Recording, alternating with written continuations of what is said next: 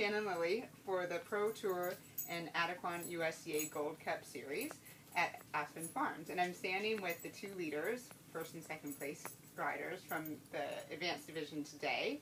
First place was Jordan Linstedt aboard Vitavet Capato, and second place rider Jil Walton aboard DD Chaser. So I'm going to ask both of you. I'll start with Jill, second place rider. How did you feel about your test today? It was the best that she's been for me. I nailed one of my changes and one of my walk pirouettes, and she was just the best she's been in the ring for me. Oh, and I made mistakes and got rewarded and got corrected, and I thought it was very well judged. Good, good. And what about, how long have you been riding this horse? I've been riding her since January. Okay. So this is my 5th or 6th event. So I'm a little nervous about tomorrow. But I had a great time today. Well, good. And Jordan, how did you feel about your test? My test, it was good. It was his first advanced. He's done a couple 2-stars, been really good. He is tough in the ring, a bit spooky, so I definitely had some big spooks and airs, but the rest of it I think made up for that, and I thought it was judged too really fairly.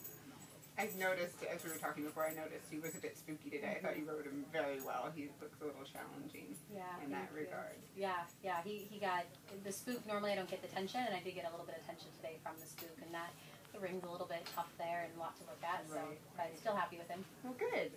And it's his first advanced, not yours, but his first advanced. Yep. How have you walked the course?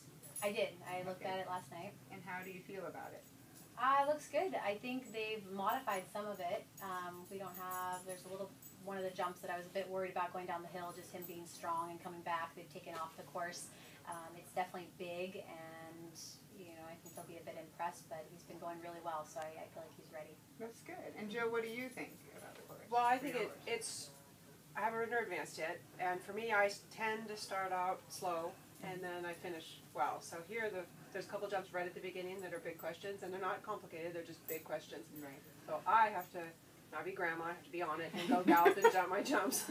So for me, it's my thing tomorrow, it's not Dee's. Right. And this course has been known for being a little bit challenging. Why did you decide to move up here? Or was it... Because it's just where, if I don't want to go travel 2,000 miles, it's where it comes up. Okay. So I had a good run at Rebecca Farm, and I like supporting Jon's events.